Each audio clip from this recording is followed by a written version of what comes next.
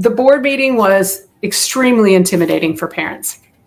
And the most important thing I want to say about the board meeting, a woman stood up who was the last speaker very bravely, and she was a constituent of Western Heights. And while she was speaking, she mentioned about her concern about teachers union, and the crowd started to laugh across the crowd, very disrespectful. When the crowd, as Murnan supporters spoke, were silent. They were very respectful.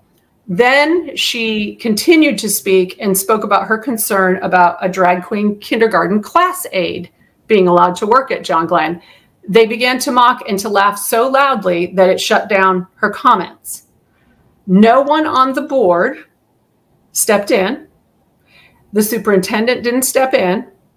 And finally, a constituent in the audience stood up, turned around, and shut them down and said, "No one treated you like this when people spoke in support of him.